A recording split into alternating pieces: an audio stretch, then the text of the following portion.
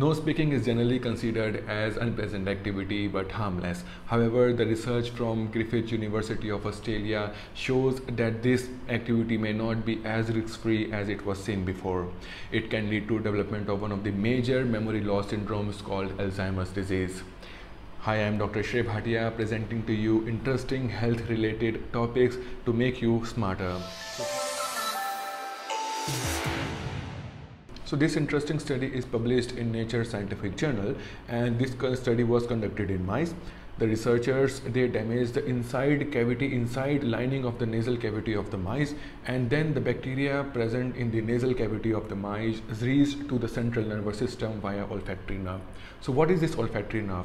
Olfactory nerve is that nerve which is direct link between brain and nasal cavity, and it enables a person to have sense of smell. So what happened in the mice when bacteria reached central nervous system, when the bacteria reached brain? The cells responded by by producing a harmful protein called alpha amyloid beta protein.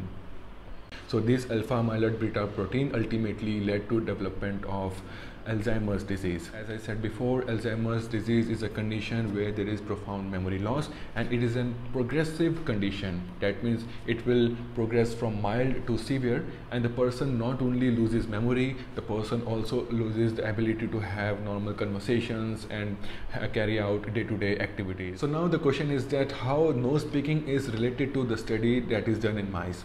Nose picking is also one of the activity which is known to cause damage to the inside lining of nasal cavity, and just like what we have seen in mice, when we damage the inside lining of the nasal cavity in mice, it can lead to transfer of bacteria from nose to brain, which can lead to development of alpha amyloid beta protein. The same we can expect when a person is picking their nose. The inside lining of human nose can also get damaged, and again exposing olfactory nerve to the bacteria, which becomes a pathway from nasal cavity to brain, pathway to transfer harmful bacteria from nasal cavity to brain, and a similar kind of protein deposition of alpha amyloid beta protein can be seen in human beings also.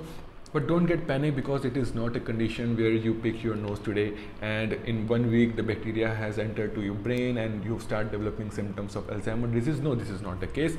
Alzheimer's disease is a very slow progressive condition, and it can take decades before a person starts developing symptoms. We don't even know that whether you will be having Alzheimer's disease or not, because this study is done in mice as yet, and results from human studies have yet to be presented.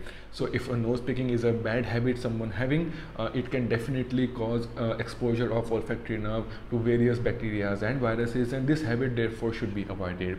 Thank you very much for watching. I'll be making more such interesting healthcare related informative videos. Please subscribe to my channel and share and like my video. Thank you very much.